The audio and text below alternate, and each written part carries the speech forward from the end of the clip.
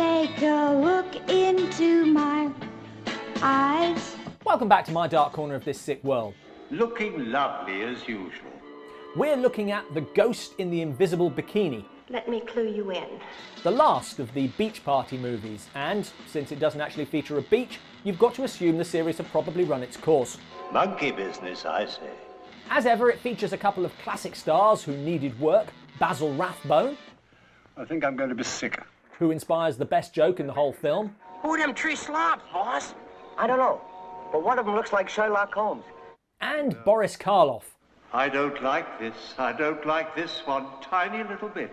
who wasn't originally in it, but then executives saw the first cut and hastily added a completely new plotline featuring Karloff as a corpse, I beg your pardon. trying to get into heaven with the help of his wife, Hey, wait a minute. You're dead. You've been dead for 30 years. which explains the slight age difference, and she gives the film its title. Why is she wearing an invisible bikini? She was part of a circus act, and we can only assume is still performing in heaven. Not bad. Why is everyone else wearing a bikini, given that, there's no beach? Don't you think we're overdoing it? Well, the haunted house does have a swimming pool.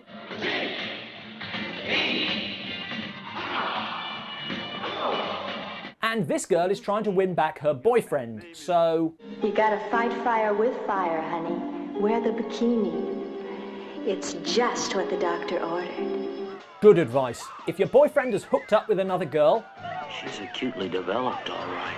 because she's showing more flesh, Who cares? then just one-up her. He's definitely worth fighting for, and this will only make him respect you. You are a stubborn one, aren't you? The initial setup is the classic everyone gather at the old house for the reading of the will. Excellent. Once they eliminate the other heirs, the fortune will be all mine. But wait! Someone's invited a busload of partying teens! Isn't it amazing how two completely disparate genres can be blended seamlessly together without you ever questioning its plausibility? What are all these strange people doing here? From here on, this is essentially hillbillies in a haunted house, right down to the comedy gorilla.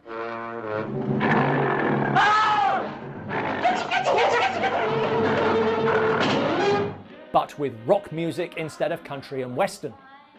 When you find you're in trouble, need help. This is what Hollywood thought young people listened to. Revolting little pipsqueaks. The bad guys are pretending the house is haunted.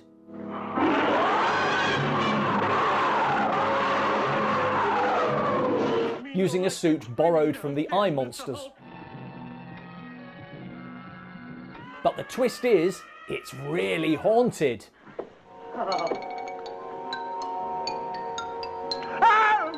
Terrifying. We will not be scared. To be fair, this isn't meant to be horror. Put that in your teepee and smoke it. Sadly, it is meant to be comedy.